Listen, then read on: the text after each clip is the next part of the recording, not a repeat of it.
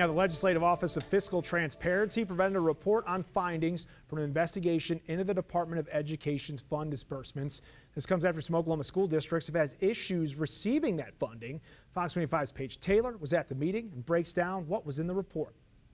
The Legislative Office of Fiscal Transparency released a report on 5 areas of funding from the OSDE and how the funds were dispersed. State Superintendent Ryan Walters called the meeting on Tuesday morning to discuss the findings, a waste of time. The Legislative Office of Fiscal Transparency, or LOFT, investigated OSDE funding issues after being initiated by LOFT co-chairman Representative Kevin Wallace. The investigation looked at OSDE's distribution of title funding, SRO funding, maternity leave funding, inhaler funding, and funding for teacher pay raises. LOFT's investigation found that the funds were accounted for and there was no criminal wrongdoing. But the report did bring up questions and concerns from lawmakers about a lack of communication between OSDE and school districts about funding delays or issues.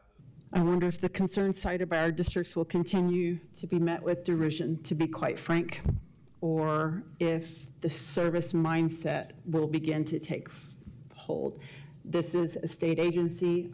The taxpayer is who we are responsible for, but we have directed this agency you have to a support specific the state. or direct question there? I mean, you're starting to Do better, I think.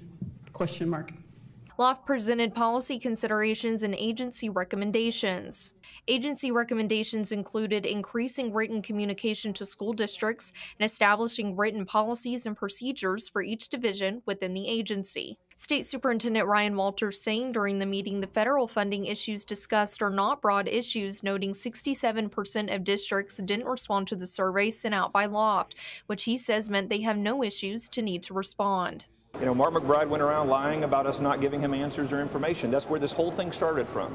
A complete scheme by him and Speaker McCall to try to impeach me, to clear the way for him running for governor. And look, the people of Oklahoma see through it. They see how absurd this is. And so the whole thing is built on a lie. Representative Mark McBride saying Walters is taking it too personally. Hopefully, OSDE learns something from this report that we need to communicate. We need to not delay on funding for different things. And I don't think it was really a win. I think this might have been an educational moment for the superintendent.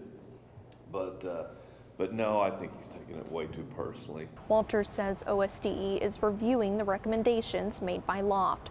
Reporting at the state capitol, Paige Taylor, Fox 25 News.